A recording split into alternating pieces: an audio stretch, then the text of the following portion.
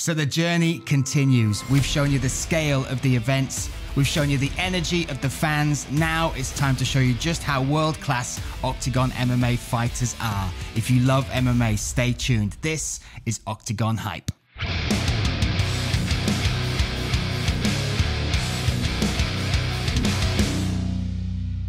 So welcome back. This is episode 2 of Octagon Hype. My name is Bryan Lacey, and this is the show that lifts the lid on the world's fastest growing mixed martial arts promotion, Octagon MMA. Now, before we start episode 2, I've got to say a huge thank you to every single one of you that tuned in, watched, shared, liked, subscribed to the last episode, episode 1 of Octagon Hype. Could not have been happier with the response for that. So thank you to every single one of you. Now, I know one episode is not going to change the world. It's not going to change everybody's feelings towards Octagon MMA, but my litmus test, my bar for how we are doing on this show is my producer, Mr. Josh GUDGEON. Now, Josh, has one episode of Octagon Hype changed you in any way?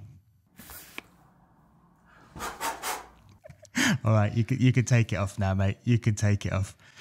Yeah, I can't be wearing this. I can't wear this every episode. I just love that as well, because sometimes those caps, the flat ones, don't suit everybody. But my goodness, mate, if Octagon are looking for a new model, I think they found it in Josh GUDGEON there. Sign me up. I didn't expect to be a co-host of this event with you, but here I am. Well, there you go. Well, this is the other thing as well, Josh, because a lot of the comments I got were about you, saying how much they liked you, how much they liked your energy, how much they liked you being on the show. So what I have to do, because no one said that about me, is I'm going to make your box smaller in the corner. Fine. That's fine. You're getting forget it. Bring it back. Bring it back. But look, Josh, the response was fantastic. Now, there's one tweet I want to share with you in particular. Now, we got lots of people message us from in and around the world of mixed martial arts. We had journalists, promoters, other fighters sharing the podcast, liking the channel. But this guy, Ariel Hawani, said this about Octagon MMA. Look, he tweeted that off the back of Scott Langdon's tweet. Keep your eyes on Octagon Official. They are doing great things in Europe and building some serious momentum. Look at that, Josh. That is the highest praise. That's up there, isn't it? That is, he's been around the block. He's been around the block. But I don't want to say, look, Octagon Hype dropped on Sunday and he tweeted this on Monday. So I don't, want to say it's a coincidence, but maybe he might have been one of those thousands of people that tuned into episode 1. What do you think? Absolutely. Absolutely. Check your DMs. He might be in the request. He might have been messaging you. My DMs are a scary place, my friend. My DMs are a scary place. So look, we have also got to say thank you to our guests last week, Pavel Neruda and also Carlos Vermola. We should congratulate Carlos Vermola as well, Josh. He got married this week. Finally, that marriage happened. Him and Layla, she married a champion. We congratulate them. We'll see the wedding photos there. There's them looking beautiful. Now, of course, it wouldn't be a Vermola wedding without some animal action. So here we have him and his best man. He's got a suit. The monkey's got a suit on. It looks good.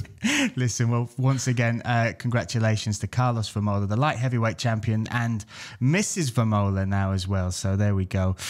So look, last week I introduced you to the scale of the events. Last week, Josh, I showed you just how big the events are, the quality of the production, the atmosphere within the crowd. Now, this episode, what I really want to do is I want to introduce you to some of the fighters, not just the fighters, but the champions of Octagon MMA. So this week, we're going to break down some of the champions, their roads to the title.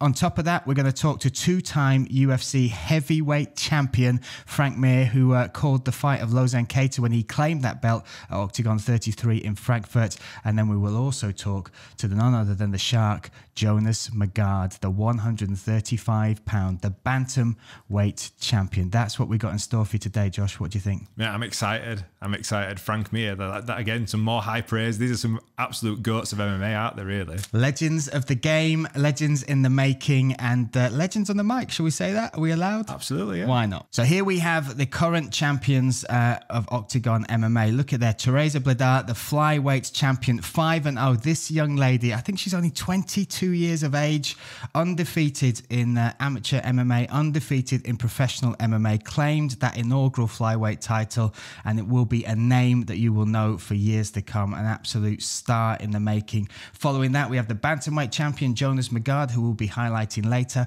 Ivan Buki Buchinger, a legend of the game, somebody who has been in and around the sport, claimed titles all over the world, and the current 145-pound champion. Lozen Keita is our 155-pound champion, and Josh, I'm looking forward to showing you some of the highlights of the action he has delivered in the cage so far with Octagon MMA. Then on to David Kozma, the welterweight champion, the longest reigning Octagon champion. Then we have Patrick Kinsella at middleweight, and we spoke to Carlos Vemola last week, the newly crowned light heavyweight champion. If we jump to the next graphic, that is their form over the last 5 fights. So there we have the reigning defending Octagon MMA champions, an absolute row of killers, and I'm going to introduce you to them one by one. First of all, we're going to start with Lozen Keita. Now, Josh, I want you to throw up the highlights from Lozen Keita. This is a guy undefeated. He's 9-0. He's only been with Octagon MMA for 7 months. He started his journey Octagon 29. That was back in December of 2021, where he took on Karol Rishavi. Now, Rishavi is a fighter that has already got 9 fights in Octagon, was on a 2-fight win streak. He's an absolute monster. Lozen Keita did this to him.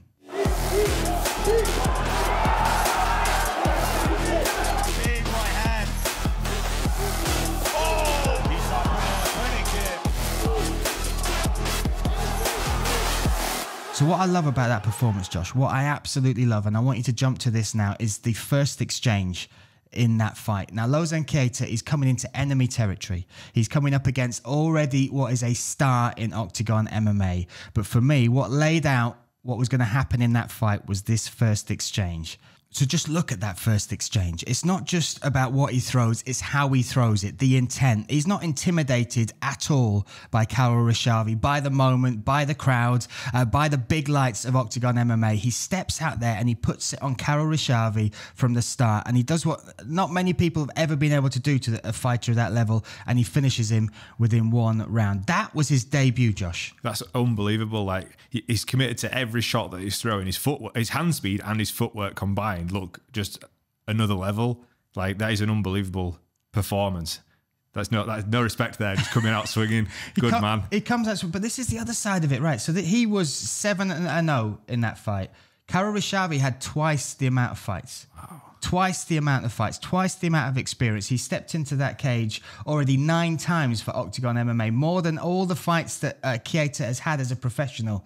Yet Keita put on a performance like that. So that performance earned him the interim title shot. So 2 fights into his Octagon journey, and he's fighting Ronald Paradisa for the interim lightweight belt. Now, Ronald Paradisa has got 13 more professional fights than Lozen Keita. He is already, again, an established star in Octagon MMA. But just watch the walkout to start with, Josh. Just watch Keita's walkout, because in one fight, he built this sort of following.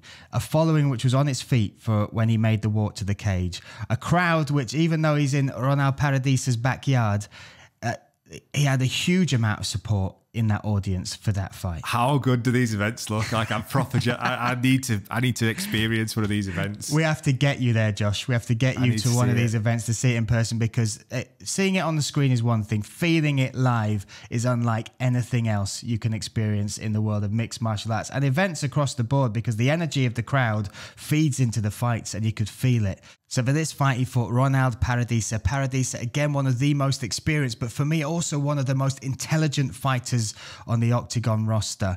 And Keita did this to him.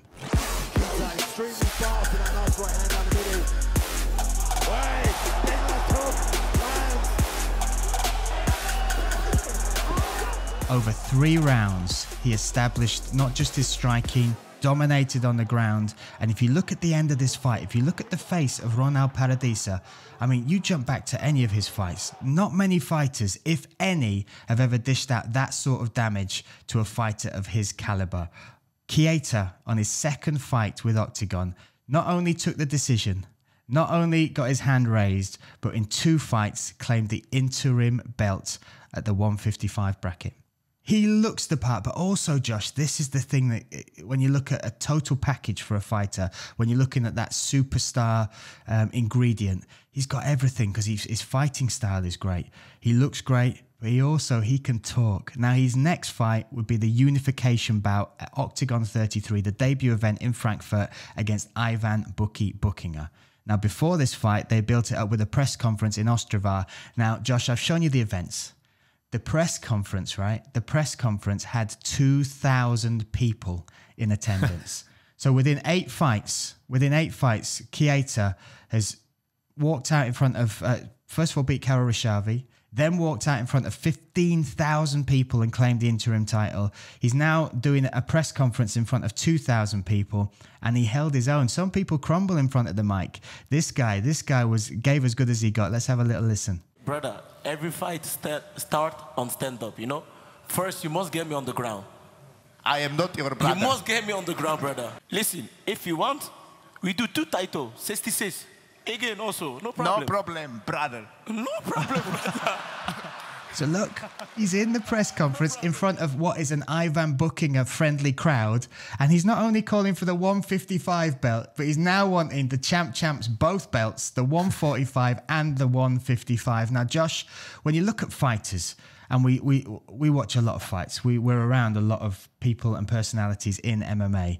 There is that X factor with some of them, right? There is that when you get them, you kind of get it. You get why they've got a following. You get why they get so much hype.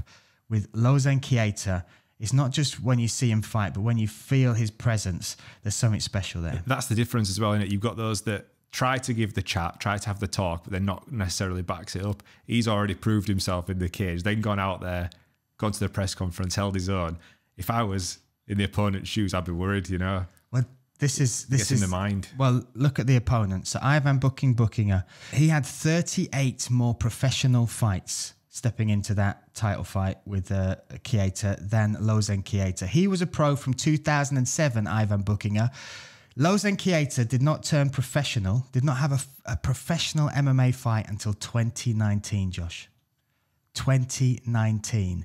Now, all the odds makers, all the bookies, all the talk on the build-up to this fight with the experience of Ivan Buchinger, on top of the fact that he is an elite grappler, multiple submissions on his record, would mean he would take Chieta down, and everybody thought he would submit Chieta. The odds were in his favour, the crowd were behind him, and then Lozan Chieta at OKTAGON 33 in Frankfurt in one round did this. And again, Josh, it's when you look not just at the way he fights, but his commitment in the cage, his confidence, and he oozed it, his speed, his footwork. And from really early on, I think it was a right hand that caught Buchinger early on against the cage. Buchinger then started to do stuff uncharacteristic. He was shooting from a long way out, and Lozan Chieta capitalized on that in emphatic fashion. They called it in the press, didn't he? He said it all starts on the feet. Everything starts on the feet. And this is why Lozan Chieta is so dangerous. It's not just his striking, it's his footwork, it's his takedown defense, it's his reflexes, it's his will to be in the fire in the midst of a fight. He's not scared. You look at the Ryszawy first exchange, he steps into the war. You look at the battle he has with Ronald Paradisa. He went toe-to-toe with one of the best fighters on the planet. Then he came up against somebody who everybody thought was going to take him down and make it look easy. He was not phased at all, one single moment in that fight, and that's what claimed him the belt. That's what got it wrapped around his waist. And he was emotional when he got the interim belt, but there was confidence. There was like, this belongs to me, when he got the belt wrapped around him by Pavel Neruda at OKTAGON 33. Yeah, and look at the crowd, like everyone's behind him as well. That's the other thing, Josh. He brings an army with him. He brings an army. So the first fight with Ryszawy, there were still lockdown restrictions, yet still 30, 40 of his fans travelled from Belgium and came and watched him fight there. Ronald Paradisa, he walked out there, and you look at the walkout, you look at how many fans are on the side of Lozan Chieta. Then in Frankfurt, Germany, the party crew, the Lozan Chieta crew were in full effect. And when he got the title, when he got the belt wrapped around his waist, those scenes beside the cage, they again are something for me that says we've got a star on our hands. We've got somebody that is building a following, somebody that has people behind him, but that is backing up every single thing with the performances he puts on in the cage. He's 9 fights into his professional career, and he looks that good. It's a star shining bright, is that, isn't it? That is something special. And somebody who got to witness that with me and call that fight is a pretty big star in his own right in the world of mixed martial arts. Some would say a legend, Josh. My friend, Mr. Frank Mir, and I'm going to speak to him now. So here we are, joined by the legend himself, Mr. Frank Mir. Firstly, Frank, thank you for doing this. It's like 8:30 in the morning in Vegas, right? Yeah, but it's kids' first week back to school, so I got to start getting up early again. So don't blame me then. I'm off the hook for this one, right? Actually, I got to sleep in a little bit today from yesterday because of doing this, so it worked out. Oh, there we go. I appreciate it. Now, Frank, we got you on because you got to come to Frankfurt with us. You commentated at OKTAGON 33. We've just been watching highlights from Lausanne Keita. So Keita took on Ivan Buchinger in that fight. Came in the huge underdog, but you were super impressed with what he did in the cage. Yeah, it was very, you can train an athlete to follow a game plan, but usually the least experienced they are, the harder it is for them to do so. Things happen in the fight. They panic. They revert back to things that they feel comfortable with. And, he stuck to his game plan. He was very smooth, knew that he had to stop the shot. And then even when he landed a couple strikes early on, he didn't get carried away, didn't get greedy. He was able to sit there and stay composed, which for somebody with his level of experience, I was actually extremely impressed with. Obviously, he's extremely talented, but to keep to that mindset, that's not easy to do when you only had a handful of fights, especially fighting somebody who has 30 more fights than you have. That's actually pretty almost one-sided. It's almost, fights like that almost might not be made. At times commissions could have issues with it because of how one-sided that could possibly be. When you look at fighters like that, and we've been lucky enough to travel the world, we've commentated on fights, been cage side, to see some huge talent. But when you look at Keita, how good do you think he is? Like, he's our champion. What's his potential? Well, I think the sky's the limit.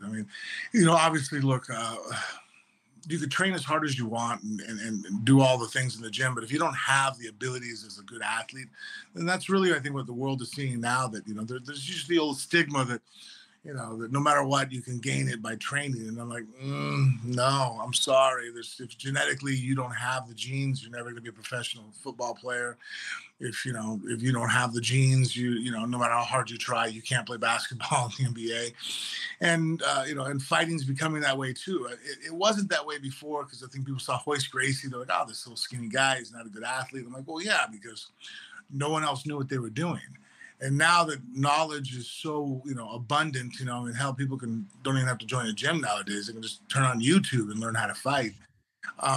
Now it's coming down to also athleticism and what kind of athlete you are. So he definitely checks that box off. And then the next one is just the mental aspect of it. The fact that he can stay composed under a stressful situation where, a lot of people could probably be patting the kid on the back going, hey, man, I think at the time, what did he have, 7 or 8 fights at that moment? It's 8-0 at that point, yeah. No, right? Sit there and go, hey, look, you're fighting a guy who has, 40 fights. He's fought for titles. He has belts. This is your first go. Just make a good showing of yourself, almost kind of a defeatist type mindset, which could almost really be seen as acceptable. If you're in his corner, you're going, hey, man, just go out there and look good and let the chips fly. You're young, you're going to, but for him to go out there and go, no, I'm going to dominate this and I'm going to win and I'm going to be the champ. That shows also a mindset that, and I hate saying that because I feel like almost anything can be trained for mentally, but it's difficult, and so the fact that he has that, already in his back pocket, that mental foresight, the mental fortitude to be able to overcome those type of scenarios, that's impressive. Now, I don't know how good he could possibly be, That was your first taste of OKTAGON. Now, I'd talked to you a little bit about it and you'd seen stuff on social media, but the first time that you got there, how was that as an experience? What did you take away from the promotion? Oh, extremely professionally ran. I was, we both run around, do so many shows, and I've been a part of some stuff that's just like, wow, this is, all right, we'll make do, we'll figure this out, and a lot of times I look at it as a test, but this situation was far from that. It was definitely, everything ran smoothly, was very professional. The way they dealt with the fighters, us, everything from A to Z, it was well put together. I talked to you as well about the promos they do for the fighters, because you've been around the big shows, you've been around shows that, and so you've been in some of the biggest fights as well. it's so important to tell the story right. And you now have Bella coming through, Bella Mir, your daughter, who is already undefeated as a mixed martial artist and on her own journey now alongside the legacy that she's sort of building on with the Mir name. The game's changed massively, right? And part of it is getting your story out there, being good on the mic, not just fighting well as well. And OKTAGON, like I said, I showed you some of the promos they did for some of the fighters on the build up to this one. For me, it's the storytelling as well. And that's a big, important part that some promotions miss. Absolutely. I mean, when I came up with the UFC, our issue was just trying to get people to want to watch the show itself. It wasn't really so much selling the fighters, but selling the show. We had, been banned, here in the U.S., just got back onto pay-per-view. So, I remember running around to call centers where people, to help the people that, when you call in for pay-per-view buy, you would want to get friendly with those individuals and do showings there, because that way they can say, hey, if you're ordering the boxing match, are you aware that in 2 weeks there's a UFC fight, and try to help, motivate them to upsell. And it was just, the same questions all over again, so are there rules? I mean, what do you... And so it's interesting to see, like, now that it's moved so much far beyond that everybody now knows what MMA fighting is, and so, it'd be far stretched for me to find somebody who's never heard of it and has an understanding of it. So now I think people can finally get interested in the sport, the athletes themselves. And I think that's extremely important. I mean, people, don't fill up an arena because in combat sports because of any other reason, but that they're attached to certain fighters. That's what boxing does. In boxing, if you have Canelo, I mean, he sells out because people want to see him fight. They're connected to him. And, they're not really going because of promotion. I think that has its limits. And I think that the OKTAGON has it figured out correctly, that you have to have people interested in certain guys and have the story and have any kind of an attachment to them to want to watch them go out there and fight and root for them. It's not like, team sports where, guys go, well, if you're a fan of Chelsea, whoever they put it forward, you're going to follow. It's like, fighting's not that way. You have to be able to be into the person themselves to really want to go to the show. When people say, hey, there's a fight, you don't sit there and go, oh, I want to go see the fights. I mean, that still happens. But I think the biggest draw is when someone goes, oh, so-and-so's fighting. I want to go watch him and I want to her and watch them compete. So I think now, the shows are getting smarter about that. And OKTAGON doing the reality shows leading up, I think is genius. I think that that's one of the greatest ways to really get someone attached to and get to know in a short amount of time fighters. There's another fighter on that card that I want to talk to you about for a couple of reasons. Carlos Vermola, the Terminator. He stepped back in off his injury. So I think it was 2021, sort of December, November, he got told basically through an elbow injury, he wouldn't fight again, or he shouldn't fight again. That was the sentence. The injury would mean he can't hit, do high impact stuff with his arm. His grappling would basically be debilitated because of the injury. And they said MMA isn't an option, really. Then since then, he fought in boxing in Prague in front of 20,000 people. Then he fought in Frankfurt. Say again? Within like 3 or 4 weeks before the show, too? Yeah, that's right. 3 or 4 weeks. It was just 3 weeks before. 3 weeks before he fought in boxing in front of 20,000 fans. Then he came to Frankfurt and he beat the Brazilian Jiu-Jitsu black belt Pasternak by head and arm choke in front of us and claimed that victory. Just a couple of weeks ago, Frank, he fought again. He fought again for the light heavyweight title, which he won against a guy called Alexander Ilic, again by head and arm choke in the very first round. Off the back of that, Frank, he has now said before the end of the year, he would like to fight for the middleweight title. So go down to fight for the middleweight title. And then he wants to go up and fight Hatif Moel, who we also saw fight the big German heavyweight with Iranian descent. He wants to fight him as well. This is a guy that was told he will never, or he should never fight again. I know you've been through injuries. Your nasty break of the leg, which again should have ended the career, right? I mean, when you look at that as most the average human beings, when you see somebody like that and you see what he's doing, especially fighting in 9 weeks, 3 fights, claiming 1 title, and then calling his shot for going down a weight and up a weight, what do you think of a fighter like that? You've witnessed him fight live. What are your thoughts on Vermola? Well, I think that Vermola definitely has an advantage because I think the problem is that most guys have, or women in this sport, is you think it's going to last forever. When you're sitting there fighting, you don't think that, okay, this is going to come to an end. And you'll say it psychologically, or, mentally, you'll be like, oh yeah, no, I understand that, in 20 years, I'm not going to be fighting anymore. But they don't know what that feels like. So I don't think they cherish the moment to be able to go out there and compete. And I think that Vimola, with his injury, probably stared down the barrel of what was going to be the end of his career and thought that it had been taken away from him. And so now that he's able to go out there and perform, and he now cherishes it. And I think you're seeing a guy out there who's trying to take advantage of every moment that he possibly can, because he realizes that this isn't going to last forever. And so you see a guy out there that really is just cherishing the moment and pushing hard, and because he knows that at one time this is going to end. He's already felt what that feels like. He's felt that, that horrible nightmare of like, all right, it's done. Lights, hang up the gloves. You're just a trainer now. You're just a coach. And so I think the advantage he has is that he hates that feeling, and that's why he keeps on taking on challenges that most people would probably think are crazy. One other guy I want to talk to you about is somebody that when you were doing the seminar run over in the UK, he was your driver. He was basically a guy at the gym that got roped into, and I say roped, he put his hand up and said, do I get to go and do seminars with Frank Mir? I mean, it's a dream for this guy. A guy called Jonas Magard, okay? A cheeky little Danish blonde dude that is now the OKTAGON bantamweight champion. You've watched him from that moment. He was helping you in the seminars. You've been around him, been around Carl Prince, seen him train. What do you think about him and the progression he's made to now taking a big world championship belt in OKTAGON?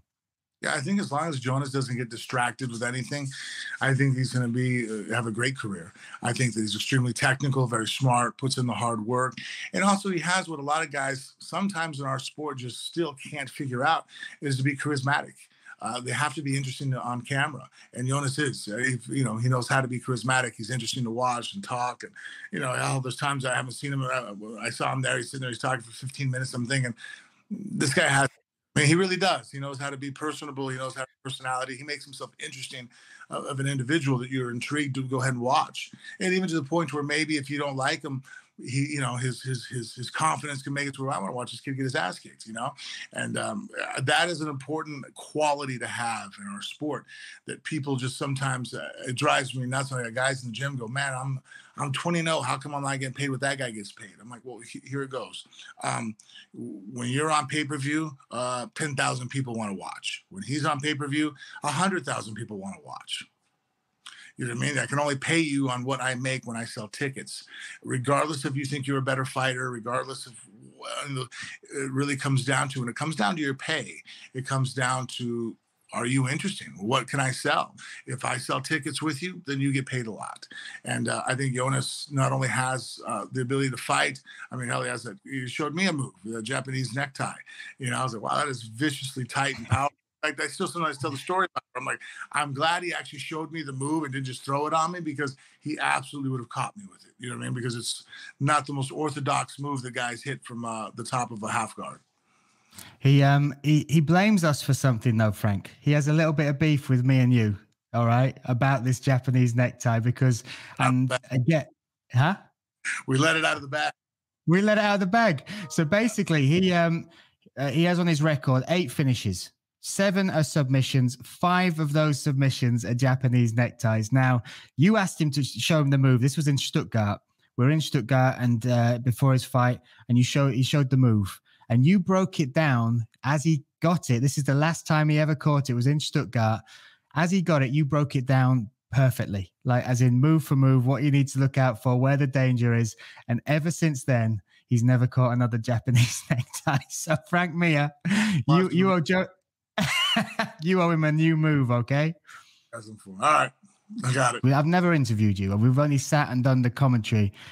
But when I sit next to you and I hear the way you break down fights, and it's not just the way you break down fights, you break down mindsets as well. You really understand everything about the psychology of fighting as well as the anatomy of fighting. You're also somebody that, and I've seen this, whether it's the first fight on the card or it could be the headline fight, the biggest star or the newest fighter on the card. If you see something that you haven't seen before, you will go to that person and you will ask them to show you the move or to break it down or and I've never seen that with anybody else. What makes you so hungry for this knowledge? Because sometimes when people fight and it is their world and it is their universe, they can try and switch off from it. But for you, I've never seen you not want to know more about this, about fighting.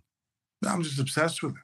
I really love it, and I love all aspects of it. I think it's one of the, the most baseline things a human can do. I mean, if you think about the end of the day, when we were cavemen, we walked outside. It's like, oh, you can hunt. I'm like, I know, or you can gather. That's great. But if you can't fight, you don't get to keep any of it. You better be able to fight because you don't get to have it. You know what I mean?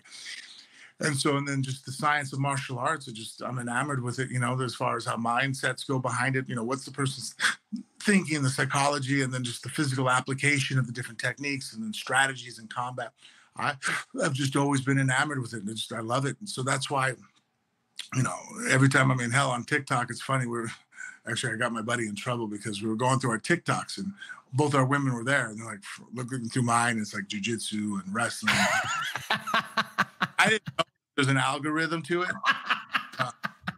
All of a sudden, my buddy pulls up, and it's half naked girl, half naked girl, half naked girl. And I'm like, I wonder why yours is doing that. And then the wives Googled it, and they're like, oh, it's whatever you click on and you like. Sorry, buddy, I didn't mean to throw you under the bus. Well, we look forward to seeing you back in there, hopefully as well, my man. We get you back cage side to do some commentary for Octagon. This time cage side would be good, right? Not up in the rafters. Yeah, I mean, it was a good view, but I do like the energy being cage side. Hey, and I appreciate you for getting up and doing this interview, my man. And I look forward to seeing you soon, all right? Absolutely, brother. All right, man. So I've already introduced you to the lightweight champion of Octagon MMA. We've already had a beautiful conversation with a two-time heavyweight world champion in Mr. Frank Mir. Now it's time to introduce you to none other than Jonas Shark Magard, Octagon MMA's bantamweight champion. Now, Jonas is somebody, when I heard he'd signed with Octagon MMA, I sent a message to Pavel Neruda and Andre Novotny, and I just said to him, Josh, I said, you're going to love this kid. You're going to love it because he fights really well. He's got a great style. He's evolving as a fighter as well. Every time I see him fight, he gets better and better. But on top of that, he's got a gob on him. He can speak in the mic. He looks great, and he always takes advantage of it. Now, I want to start at Octagon 27. This is his debut in Slovakia. Now, Josh, if you could show us the walkout for that to start with, because this is somebody who has had world titles in other promotions, but this by far was the biggest stage, the biggest audience, the biggest crowd, and just look at how he soaks it up when he walks out. He is taking energy from every single one of the people in that crowd. That's confidence right there, isn't it, again? You can just see it. He oozes confidence. He stepped in and he took on Elner Viliev.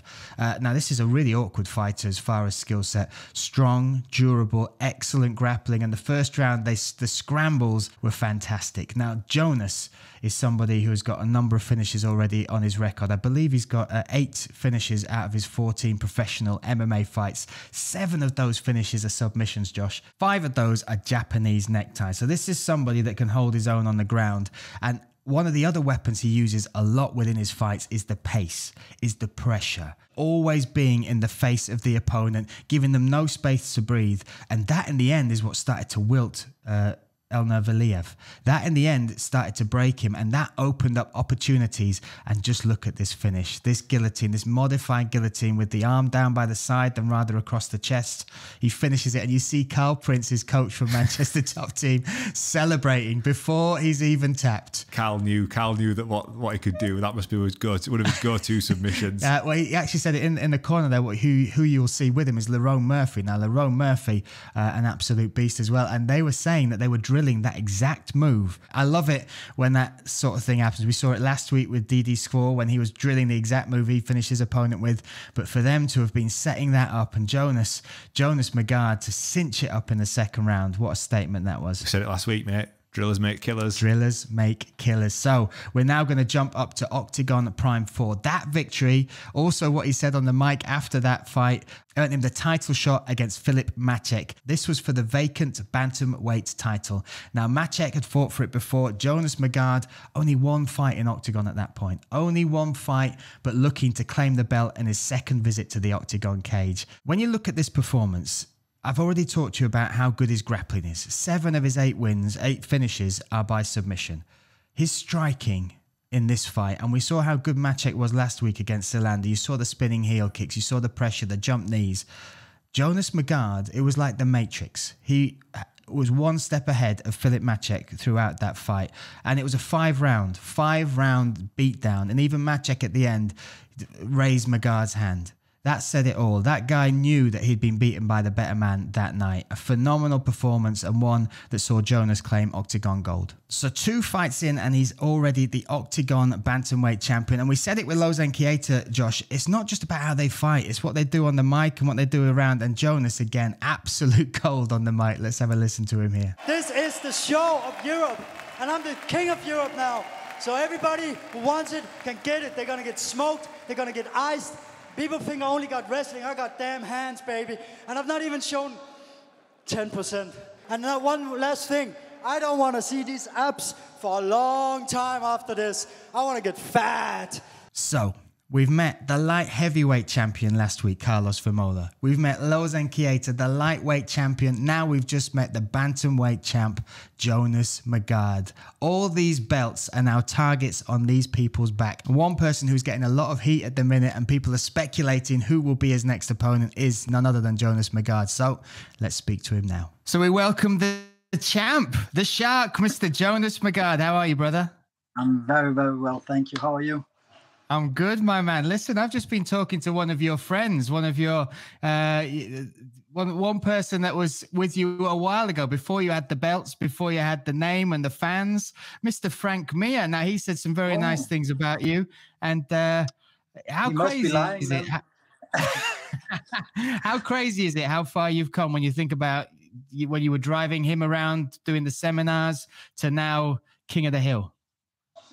Yeah, it is crazy, but it's always been my plan in a way. It's always been my vision to go there. I just didn't know it was going to take the path that it did, but that's how life is, isn't it? You can never control it. And I always wanted to fight for the biggest stage and experience what I'm actually experiencing right now. That was always my dream.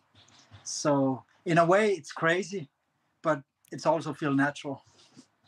It suits you as well, brother. It really suits you. The big stage, the bright lights. I mean, I jump back to Octagon 27, your debut for Octagon. We've shown people the walkout. We've shown people the fight, the finish, right from the start. And that for me, and correct me if I'm wrong, that's the biggest stage you've ever fought on up until that point. Yeah, definitely. Definitely.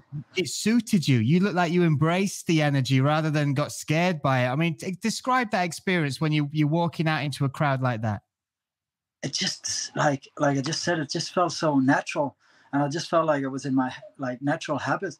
If you want to talk about sharks and stuff, But yeah, I just got the energy, the fans, everything was it just felt right, and it's a crazy thing because I've only experienced that once, and that was my first amateur fight that I won.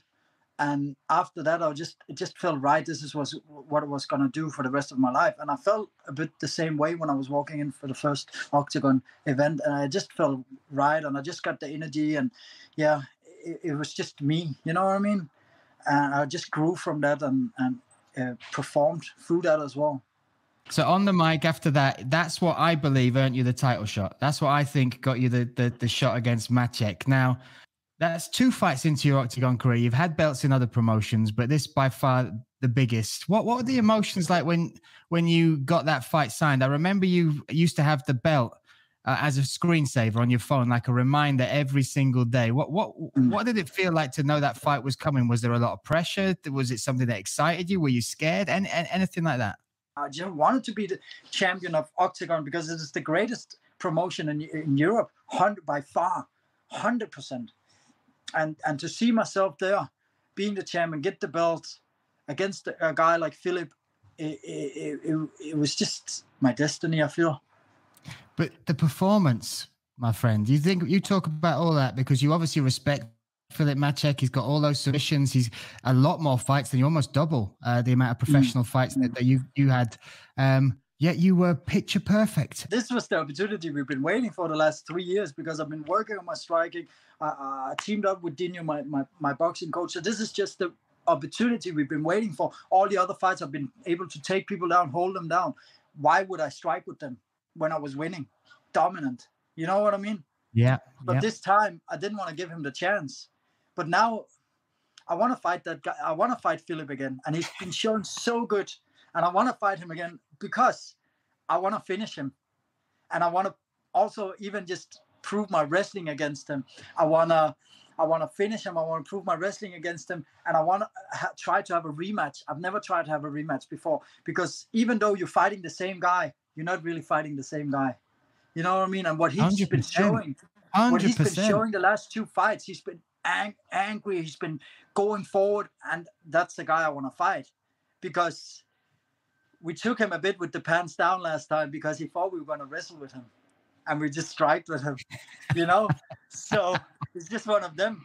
But I want to fight him again. I want to finish him. This is really a challenge for me because he's been showing different looks, and that's something I've never tried. I've been doing 5 rounds. I've been doing full crowds. I've been doing no crowds. But I've never done a rematch before in my entire life, and that's something I want to put on my legacy as well. What's it mean to you to be the Octagon champ? It means everything. So I come from a small country, first of all, and I come from an even smaller city in a small country. I think there's like 17,000 people in that city where I grew up, and nobody have ever done or even dared to dream doing what I was doing last fight, fighting the best striker they had to offer in front of 20,000 people. And I just felt like home there. I was having a laugh walking in. You know, I was having a laugh in the fight. I was having a laugh before the fight. Like, and sometimes I have to stop myself. I'm like, what are you doing? Like, you are mad in your head. You know, and it is crazy to come back home and people running after you in Prague and want to take pictures with you after the fight and all those things. And then you come back home, and I swear down, my neighbors don't even know what I'm doing. You know, it's like such a crazy feeling. You know what I mean? Before I let you go, there's a target on your back. Obviously, you are the champ. There's already people calling you out. Maciek, always people calling me out. Of course they are. They want the fight. They want the fight with the Shark. Maciek, off his last performance, do you think he's done enough to earn that shot? Were you impressed with that finish, especially against someone like Selander? So impressed. You should have seen in my home how we were celebrating. Where were you as well? You're usually at all the events, and we were like, "Where's Jonas?" I don't know. Should have been there, shouldn't I? I was at home watching, even with my little son. I'm 3 years old, and we were celebrating. He was screaming like Santa Claus was coming, you know, because I was so happy, and I want that fight so bad because I think there's a story. It's all about a story. I think the fans are invested in this. From my side, I have to prove myself, but he has to prove himself too. He gets a third shot, maybe, hopefully. And I have to prove myself in a rematch. I've never done a rematch before, so it's going to be something new. And I'm not going to go into the fight and think he's going to come with the same thing as before, but I'm not going to come with the same thing either. So he's definitely earned his shot. He has the story. He's been active. He's been fighting in Octagon. I've been active. I did the boxing match and stuff like that. But yeah, I think it's the fight to make. But I think it's a big fight. I don't think it's just. I would like the fight. I would like to wait. I want him. Last time I only got 2 months to prepare for him. After my fight, I fought for the title 2 months after, and this fight I would like to have it in the O2 Arena the 30th of December. That's what I would like. Wow! Big sold out crowd. Make more history. The biggest. Yeah. Two other names. The 2 other names I want to talk to you about. So Michael Diego-Shek, he fought Octagon 33 against Corey Tate. Now, you were there at that one, and I remember you speaking to me before saying you want a performance out of one of these guys so that you've got like a name, a challenger that you can... You didn't seem that impressed with the way he got the victory. It was a tough opponent, Corey Tate. Is he even in the mix? I don't know. He's a guy I want to fight because he's a real fighter. He's an old school guy. He's tough, an old right? School fighter, tough guy. I was devastated because I was in Frankfurt seeing the show, and I was devastated that he didn't get a finish. like you said, when I had my first fight in Octagon, I owned my right. I owned my spot. I finished the guy who's never been finished before. You keep talking about earning the shot because there's one other guy that's been at you on social media as well, Felipe Lima, the 12-1 fighter. He put something up saying that he's been offered the fight, or you've been offered the fight. Is that a case of you don't think he's earned that? You don't think that's a fight that he's got to climb the ladder to get to you? Is that what you're saying? Definitely. There's who knows him in Octagon. You know what I mean? There's a story to tell. There's a story to be brought in. For me, as a guy fighting out of Denmark, yeah, I know a lot of people in Czech knows me now, but people also know Philip. And that's why I think it's the fight to make. It could be the other fight as well if he goes in and perform. But I think Philip have owned his right. He's next in line, and then we will take it from there. But I want to give him the chance to show himself. It's going to be his third time he's going to fight for a title. And I want to give him the chance to do it in front of a sold-out O2 arena in his home country. Like I said, I am Santa Claus, and I will see you in December. And I'm going to pack some heavy packages for him. You know, some heavy gifts, hard gifts. Nobody likes the soft gifts, don't they? So I'm going to pack some hard gifts for him.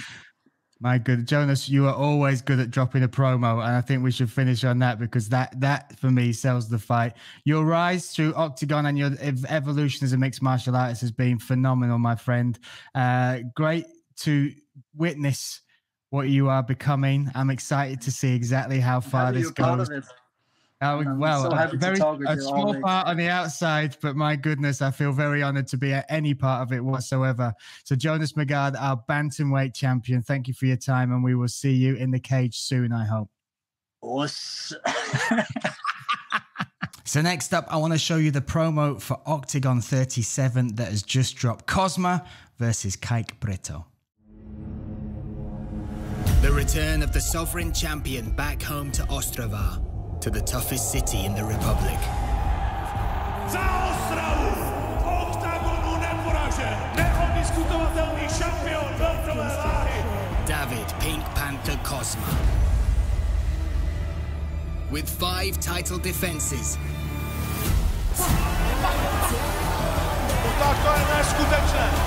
Tlačí a kola zasahuje. Andeličkoviče blízko ukončení a Cosma to znovu dokázal. And in the 6th, he will face perhaps the most dangerous challenge ever.